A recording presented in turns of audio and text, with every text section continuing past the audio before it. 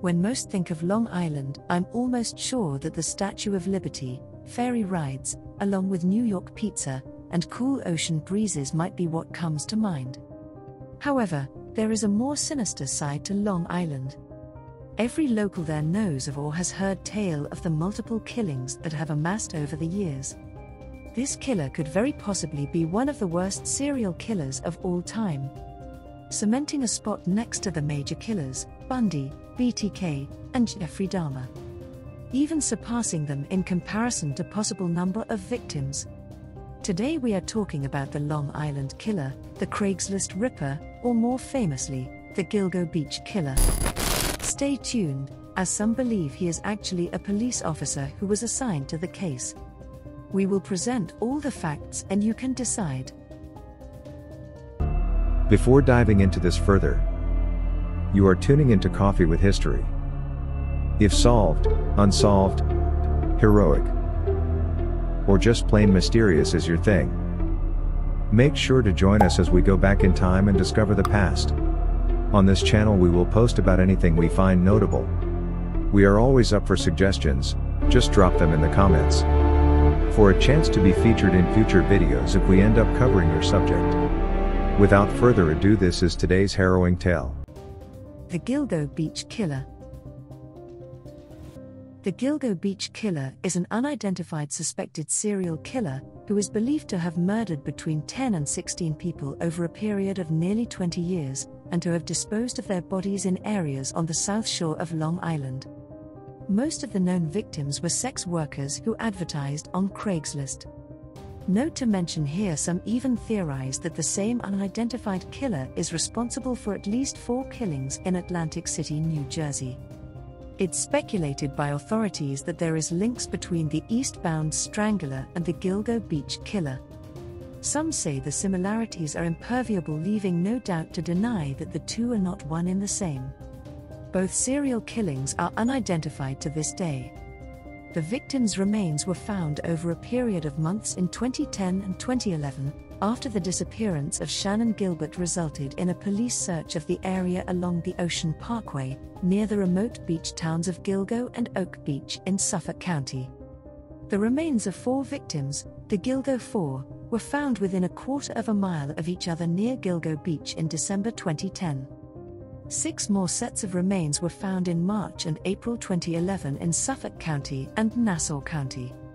Police believe the latter sets of remains predate the 4 bodies found in December 2010.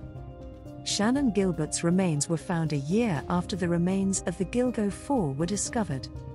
Her cause of death remains contested, with police claiming accidental drowning, while an independent autopsy determined possible strangulation. The audio recording to 911 would pose even more evidence of foul play. And not just a simple drowning case. State police. Yeah, there's somebody after me. I'm sorry? There's somebody after me. Where are you? There's somebody after me. Okay, where are you?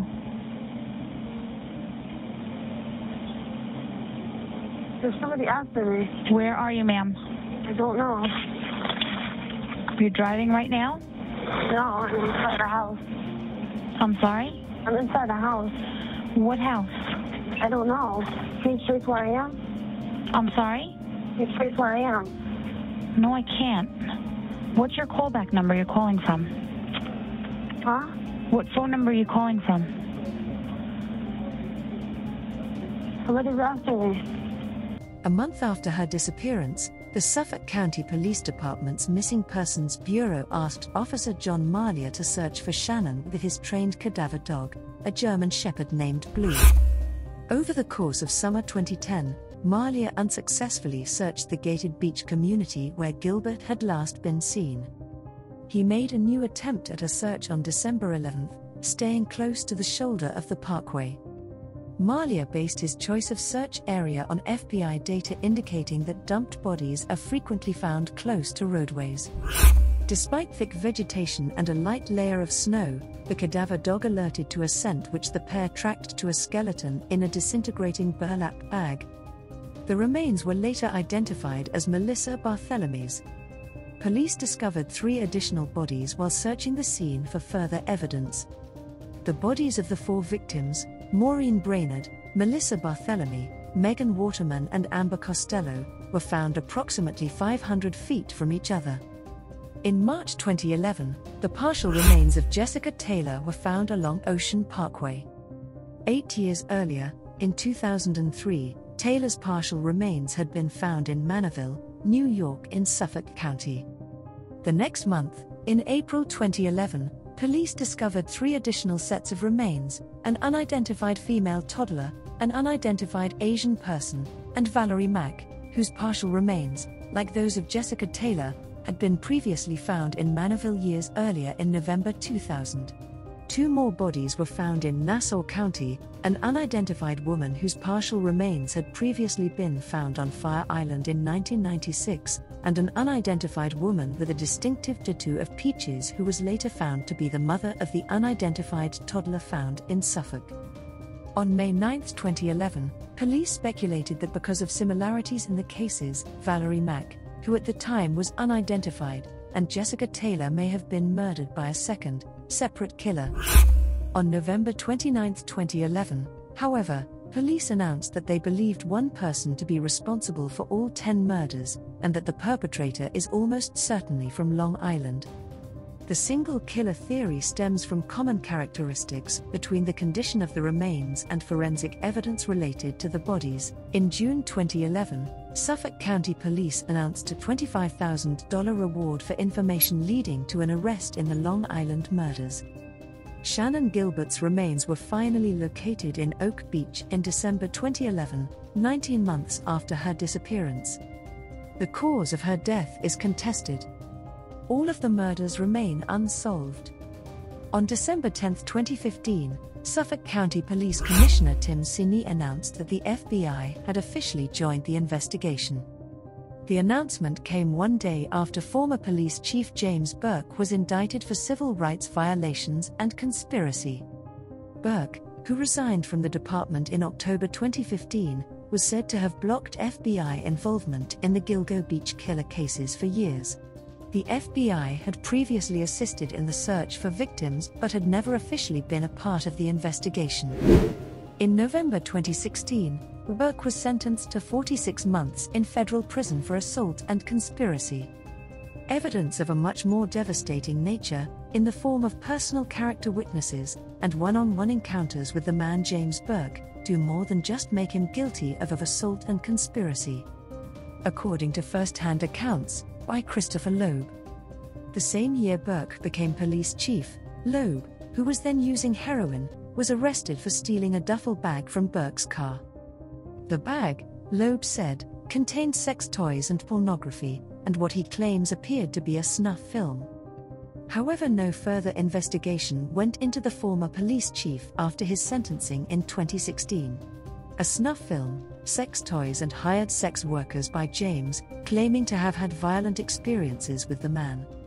Seems enough to me to continue the investigation. However, authorities did not believe it to be the case. No further investigation into the former police chief has taken place at this time. However, police did give another possible suspect on September 12, 2017. Suffolk County Prosecutor Robert Biancavilla from the County District Attorney's Office announced that John Bittrolff, a carpenter from Manorville, Long Island, was a suspect in at least one of the Gilgo Beach murders. Bittrolff had been convicted in May of that year of the murders of 2 sex workers in 1993 and 1994. In July 2014, he was charged with the murders of Rita Tongreddy and Colleen McNamee. He is also a suspect in the murder of a third woman, Sandra Costilla. Bittrolff became a suspect in the unsolved murders after his brother, Timothy Bittrolff, was partially matched to DNA found on the bodies in 2013. Timothy Bittrolff submitted the sample after violating an unrelated order of protection in 2013. On July 5, 2017, Bittrolff was found guilty of Tongreddy and McNamee's murders.